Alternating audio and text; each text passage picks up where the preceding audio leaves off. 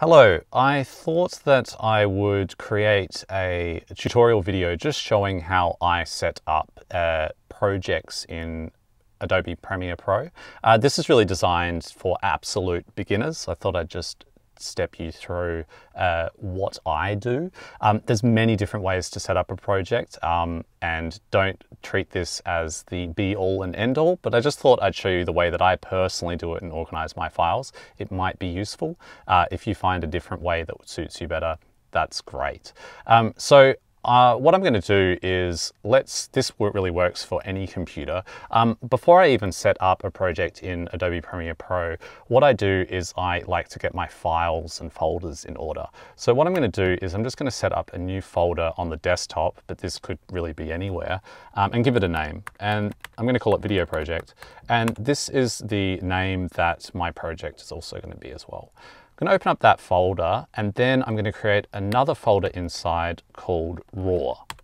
The reason why is because I want all my raw, original, unedited vision, audio, images, every single media that I'm using in this project, I want it to live here. The reason why is because as your projects get bigger and bigger, you might end up having bits and pieces of media living all over the place, different computers, different hard drives, different SD cards, etc. And not only is that cumbersome and annoying, it's really easy to lose things. I don't want to lose anything, so I keep all the originals in one spot. So in this raw folder, I'm going to open it up and do even more organization. I'm going to call a new folder 1 video, 1 audio, 1 images, and you could get as in-depth in terms of creating folders and organizing your media as you want. This generally works for me unless the project that I'm doing is really big. In these 3 folders, I'm going to put all the original media that I'm working with. On this external hard drive here, I just have 3 files, just for example's sake. I have a video file that I'm going to drag and put in my video folder. I have an audio file that I'm going to drag into my audio folder, and then I have a shot of a photo of a cute kitten, because why not, and I'm going to drag that into images. So these are my raw unedited files for this project: a video, a piece of audio, and an image. Okay, and they all live in the raw folder of the video project folder. Now what I'm going to do is I'm going to start Adobe Premiere Pro. So let's get that going.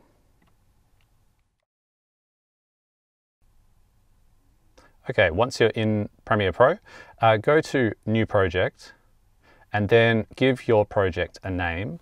I give it exactly the same name as whatever I named that original folder. So let's call it Video Project. And then, really important, set the location, click Browse, set the location to that same folder, which for me at the moment is living on the desktop. Video Project, I'm going to click on that and then click Choose.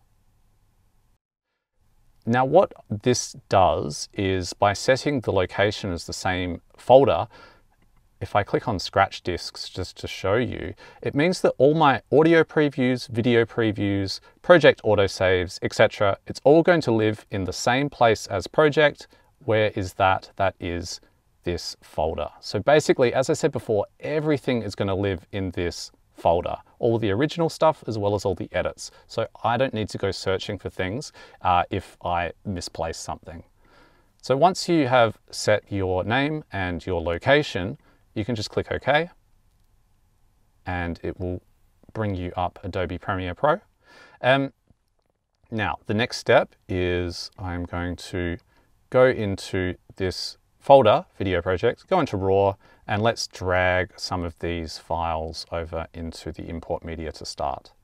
So here's my video, I'm going to drag that over. Drag over the audio, and also drag over that photo of the kitten. Now, again, I already don't like how this is looking. I think this is going to get really, really confusing because I have different types of media just living in one spot. So I'm going to mimic the folders of what appears here and I'm going to create them in Adobe as well because I just think it's so much easier to organize. So I'm going to right click and go new bin. That's what Premiere Pro calls a folder, and create a new folder or bin, and I'm going to call one video, another one audio, and another one images, etc. And then I'm going to drag all these in. So video is going to live in video, image is going to live in images, audio is going to live in audio.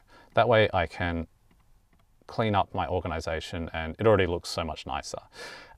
One final thing that I do when setting up a project is it's really important that whatever you drag in as your first media to create a sequence, you really think about it before you do it, because whatever you drag into the first file is going to set the parameters of the entire project.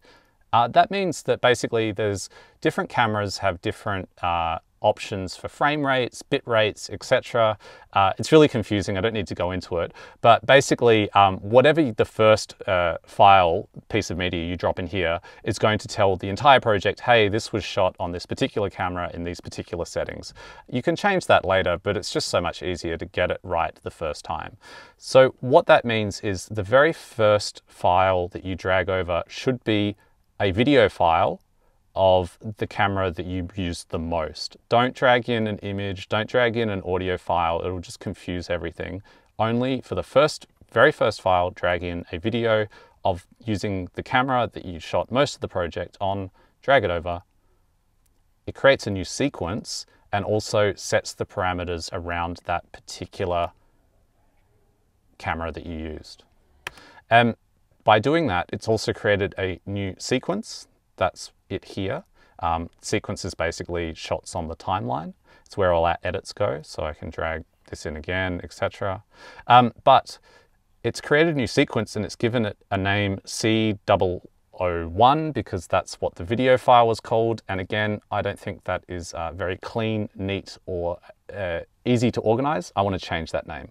So I'm going to go in here, so I have the video file and then I now have the sequence file. Double click on it and just change that to, let's call it sequence. Let's call it edit 01. And it's changed it up here as well. Far easier to look at. It's currently living in video. I want that to live outside of video actually. Maybe even in a new bin called sequences. Why not? Drag it in. There we go. So now everything is living clean. So I can move that cute cat over as well. Video, cat, move in the audio, living down there, etc. and start doing edits. And all those edits are going into this sequence edit 1. Cool. All right, so that's basically how I set up my project. And then I just keep adding and editing, etc., which you can see in different videos. Last step before you begin going too far into this is to save. So I go File, Save, and then everything is great and saved. And I just want to show you what that actually looks like in terms of folders. So if I go back into the Finder, in my video project folder, which is living on the desktop, I still have my raw folder where all the original files are living, but now I have 2 extra things that have popped up. The first is Video Project Premiere Pro file. This is the project that I'm editing right here. Every time I save, it's going to update this particular file here. And then I have the Autosave folder. I think at a default, Premiere Pro autosaves every like 10 or 15 minutes or so. So as those autosaves go ahead, that's going to appear in this folder here. The cool thing is that basically these 3 pieces of data is all you need to back up your project anywhere. So if I close down Premiere Pro, close that as well, this one folder with these 3 bits of data inside, I can copy and back that up anywhere. So let's, for example, copy it and put it on my external hard drive. And now let's say I unplugged the external hard drive, went to a different computer, plugged in the external hard drive, then opened this up, I can continue working on my project exactly where I left off because I have all the raw original files and I also have these 2 extra files now. And that's all you need to really edit on the go in case you're changing computers and locations. It also keeps everything backed up in a really nice place. There we go, exactly where I left off. And then I go File, Save. That's going to save this particular one. And then let's say I wanted to then continue on a different computer, I could just again copy that, put it back on the desktop, etc., and continue. So that's how I set up project files. I hope that helps. There's lots of other videos on this channel which goes through how to do edits and my process for editing, but I hope that helps in terms of setting up your project to make editing a little bit easier.